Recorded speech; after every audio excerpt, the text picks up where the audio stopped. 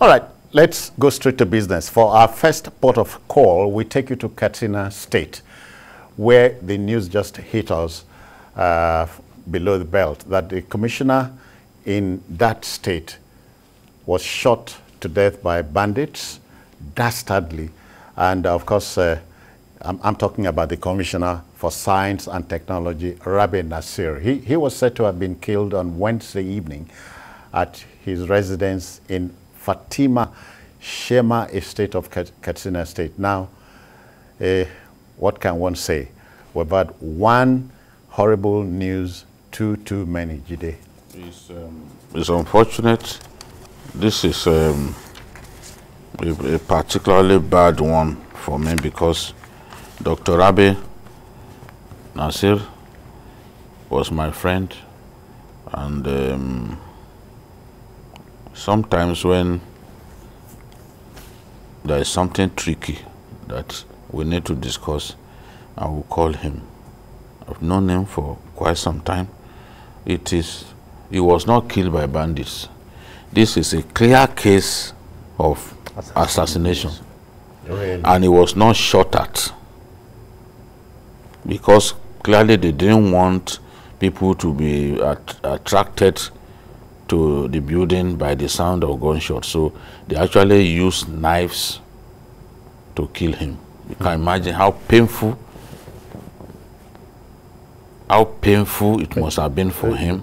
They used they saw knife cuts all over his body, and they locked him inside his toilet after killing him.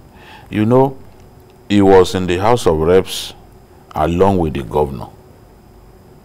And then he left the House of Reps in 2015, but retained his building in Abuja. So his family was in Abuja. So he was alone with the house help. Yes, he was alone with the house help. Now, these guys never broke into the building. So how did they gain access?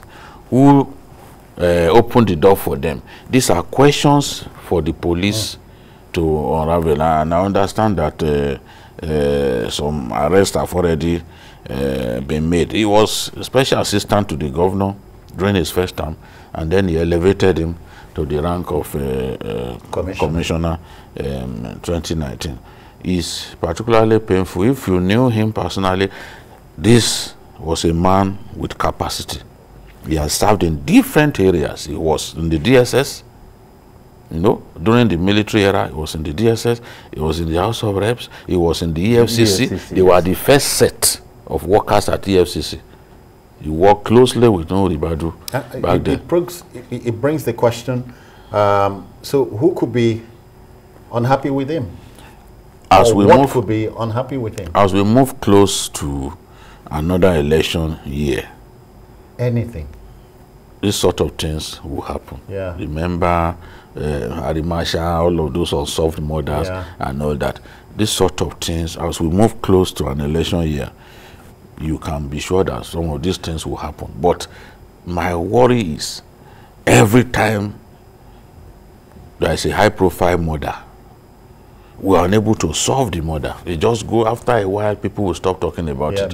Because they say, you people, you have a short memory, blah, blah, blah. I don't know if that's the truth. They just have a feeling that we'll stop talking about it after a while. It's just painful.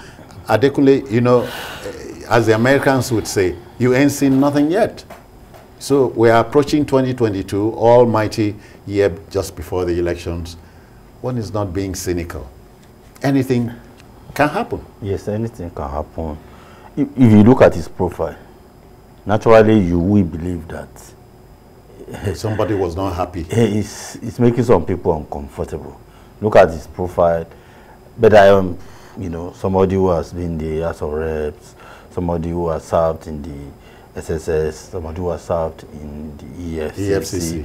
And obviously he would have stepped on those. He was very, very close to the governor. Wow. And just as Jide said, a man with capacity. So some people may be thinking, I'm not too sure, maybe it's a governorship material. You know, in our climb here, it's like a crime when to be successful. When you are resourceful, you are successful, you have initiative, you are doing well. Yeah. You make life difficult for some people. Yeah. That's the way they see it. So maybe politics, that's why you are lying low. Well, let's leave me out of this. In politics, I'm not in politics. Seriously. In politics, believe me, it's really a big problem.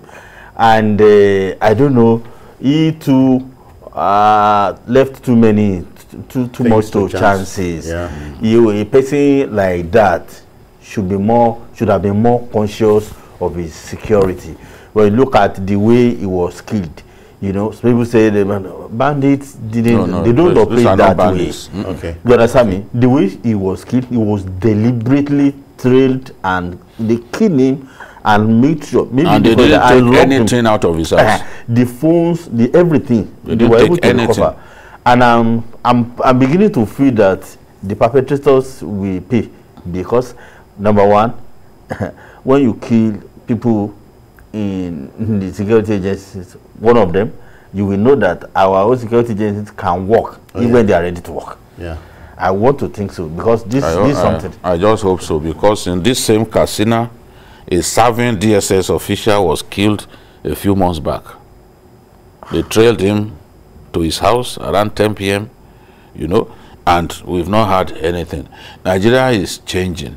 I just hope that we do not lose it as a country, because I don't understand what's going on. In the past, you could bet that this kind of thing will not happen in the north, especially in Katsina. But things are changing. Evil people have literally taken over. Oh yeah, oh yeah. They have a free reign, and so you are asking, is this deliberate?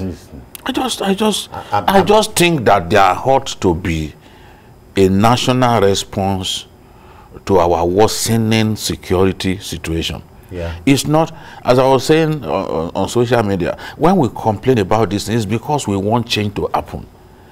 Because it could be any of us. I always say that, look, it could be any of us. Now, it has happened to my friend. So how would I now feel? It means that I will got to be careful too. Or it could be any of us. Yes. We could be victims of bandits. We could be victims of criminals. It could happen to anyone. That is why we must all jump in and push our government to protect us better. Otherwise, because it has the capacity so to do. It has the capacity so to do.